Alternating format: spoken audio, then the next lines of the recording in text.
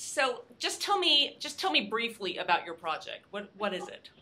So our project is tackling one of the big problems that we have in Madagascar, and that's deforestation. 99% of the country right now gets its cooking energy, its cooking fuel from firewood, basically. So our project is delivering 4,000 highly efficient fuel stoves called Fantana Mitsitsi. It's the Malagasy name for them. Called what? And we're Fantana Mitsitsi. Fantana Mitsitsi. Yeah, I like you get that used word. to it. It takes a while to get your tongue around it, but you get used to it. So what does it look like? It looks kind of like a little small oil barrel. Is that right? Very, very basic kind of construct, but the key to it is the construction, which is it's lined inside with some kind of like a concrete mixture or something that helps to contain the heat. The Fantana Mitsitsi, you're using less wood, and that wood burns longer and at a higher intensity. And then other types of stoves that people will have is just kind of built-in brick stoves in their home, like very basic brick structures with a grill on the top, and then the stove, the fuel wood underneath. And so you're leaking smoke and heat all over the place. When you have something that's open like that, it's got to be bad for their eyes. It's got to be bad for their lungs. It's very unhealthy. It leads to a lot of problems with things like emphysema and bronchitis, and particularly for young children, because mothers will often cook with their children kind of wrapped around them. So it's not just the mother that's inhaling all that smoke, it's the babies as well. And that can lead to problems like pneumonia, which is a very significant problem, and also one of the leading indicators of child mortality kind of across the globe. I could see you walk into town, they've used the same thing for centuries, and you walk in and go, here's this stove, and they're like, I'm not using that thing. How hard is it to change their mind? What's this special device, right? Yeah, how hard is it to change their mind? How much work is it?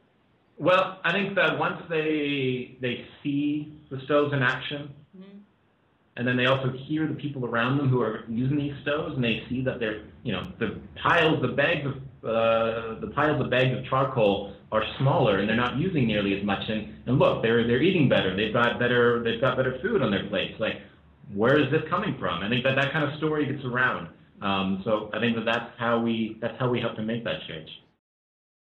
We got hit very, very hard by Hurricane Haruna, and the whole city was flooded. So we took all the funds that we'd had dedicated to our Earth Hour activities, and we devoted them towards purchasing these Fantana Mitsitsis and distributing them to people in the south. We were able to distribute 3,000 of them.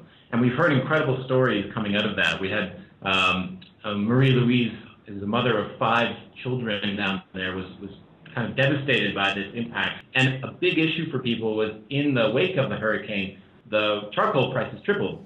She's described the Fantana Mitsitsi for herself as a miracle solution, because not only in that moment it helped her to be able to provide for her family and get by, but also afterwards it's allowed her now to reduce her budget significantly. When you think of Madagascar, a lot of people think of the movie Madagascar and kids. How much will kids benefit from your project? Tuliar, the city where we're doing this, Madagascar has got an incredibly young population, and Tuliar in particular.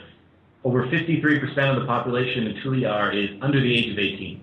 So we're benefiting these children by making their environment healthier, but also being able to save their families money that they can put into school supplies, so they can put into buying fruits and vegetables. More money means better health.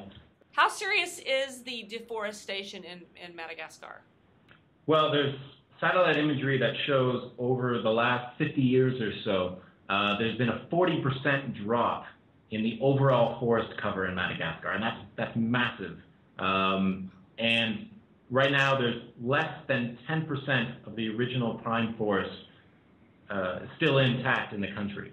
It's known as the Red Island because the soil is a bright red color. It's very vivid, it's very dynamic, it's beautiful. But also, when you look at it from above, particularly after heavy rainstorms, you can see it looks like the island is bleeding. It's leaking red out into the ocean, into the waterways, because the soil is just being stripped off because of this deforestation. We can distribute 4,000 stoves. That's going to save 700 hectares from deforestation.